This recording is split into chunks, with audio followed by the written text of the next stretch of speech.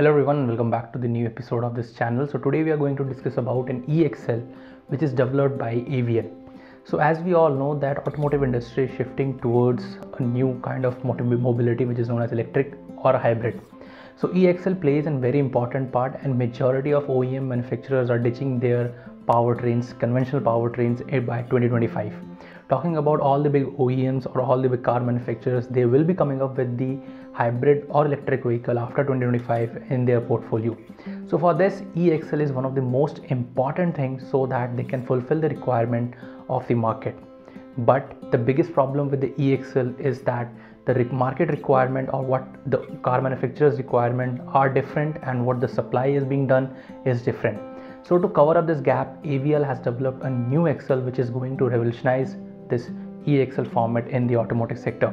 So this Eaxle which has been developed by AVL is not only going to help passenger vehicles, but it will also going to help the lower, you can say, light motor vehicles. So these kind of segment of vehicle need to be targeted so that we can have a better market width and better you can say mobility in the coming of future, because for traveling or for moving your goods or logistics in your cities, we need a light motor vehicles, and they also need to be a fully electric or a hybrid vehicle. So to fulfill all these kind of requirements, AVL is developing this new Eaxle. So what is this new Eaxle we are going to talk about? In this video we will discuss all the aspect of this Eaxle, like what are the market requirements, what are AVL solutions, what are the performance and you can say efficiency of this Eaxle which is being developed by AVL. We will discuss about this e-motor, how it's different from the other Eaxle format, and it's good from the predecessor model of AVL Eaxle in the market. Last one that we're going to discuss is the transmission change. So AVL has done a major change in the transmission. So they have basically redefined all the transmission aspect that we have in the Eaxle, and they have basically revolutionized this.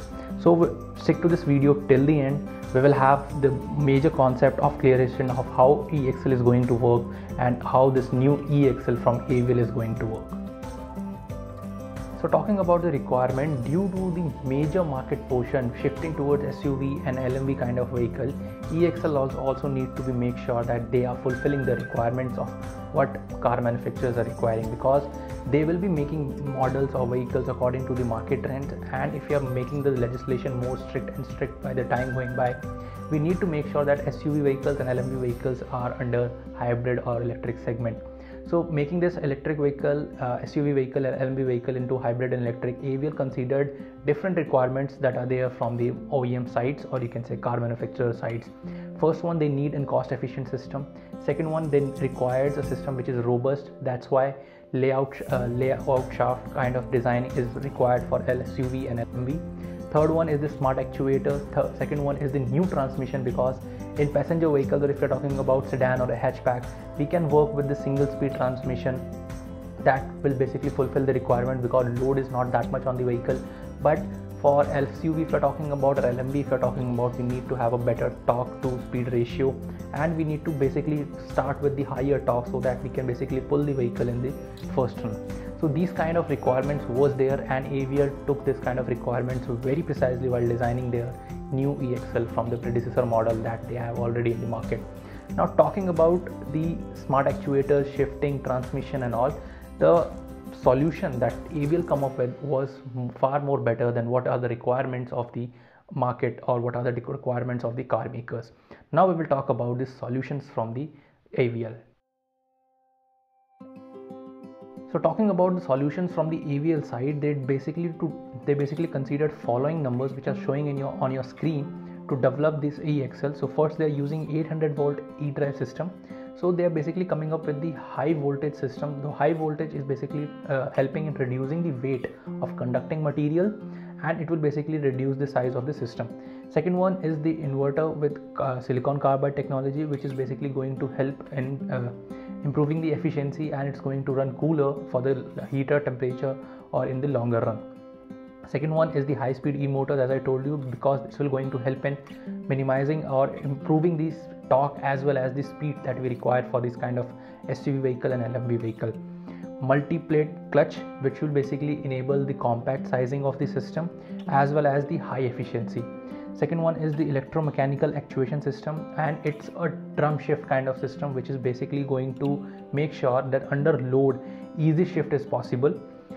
Last one is your mechanical parking lock for smart locking system, and it will also going to reduce the cost as well as weight of this system, and layout system so that it could be used with any kind of you can say compact sizing, or if it can be used with the robust requirement also.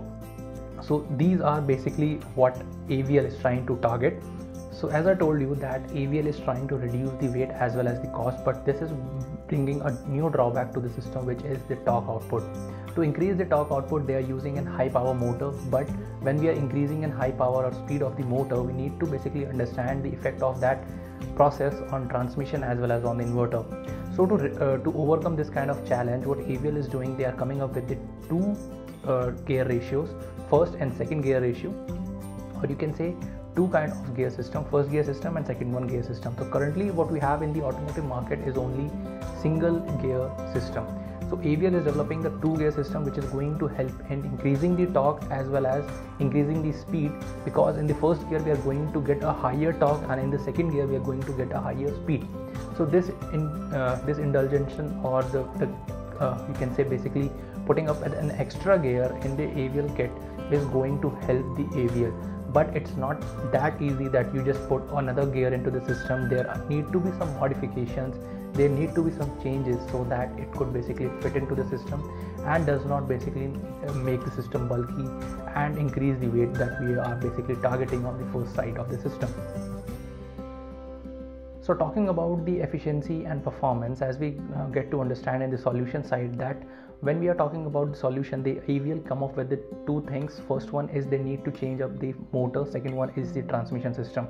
So this two-speed transmission system or two-gear transmission system is going to help in compensating the high performance and high torque. But it's not an easy part. It's not like integrating a second gear into this single transmission what we have earlier from the AVL side. It's like they need to basically come up with new solutions. They need to make sure that efficiency that we are getting it, the layout shaft, balance, all these kind of things are taken care. And when we are basically simulating it into the computers and basically coming up with the required what we are getting, what we required from the motors for the SUV and LMV vehicle, because if you are developing new kind of systems, we need to go through all the process from the starting, and these kind of system or these kind of designing and processing take times. So talking about what are the other solutions that AVL could come up with. So if you look at this chart, they could basically come up with this same by reducing just the motor size, and they could use the single speed transmission, but the efficiency which was not that up to the mark. So that's why two-speed transmission chart, as I show you on the screen, is getting up to 2 to 5% efficiency improved with the same driving performance. So if we're testing the single speed and the two-speed Eaxle, we are getting about 2 to 5% of an efficiency. But it's not like efficiency only, we need to take care of the other components as well. And during the testing, it was done on WLTC and NEDC, which is your new driving European cycles. So during this process, they also need to make sure that the shifting map and inverter, they are not being basically affected with these kind of things, and they need to basically integrate new kind of shifting map so that the transmission could work automatically and shift according to the requirement of the vehicle. So these kind of things were taken care, and I think 2 to 5% of efficiency by integrating a single, you can say, gear or another secondary gear could be a good advantage for the Eaxle, because higher torque is required and higher speed is also required for kind of vehicle that they are targeting with their Eaxle. But they can also use the same system with a single gear for the other kind of vehicles if the OEMs or car manufacturers requires the same system for the single gear kind of system. So I think it's a best of both worlds. Now coming up with the second part of this video, we will discuss about the motor and how the shifting map or how the transmission is going to work in this Eaxle. So I hope you enjoyed this video till here, and if you have any kind of question, feedback, feel free to comment down below. If you want us to cover any kind of special topics, so please let us know, and what you think about these kind of topics, that we should make more videos on these kind of topics and how we can improve these kind of topics in the future. Please let us know in the comment section below.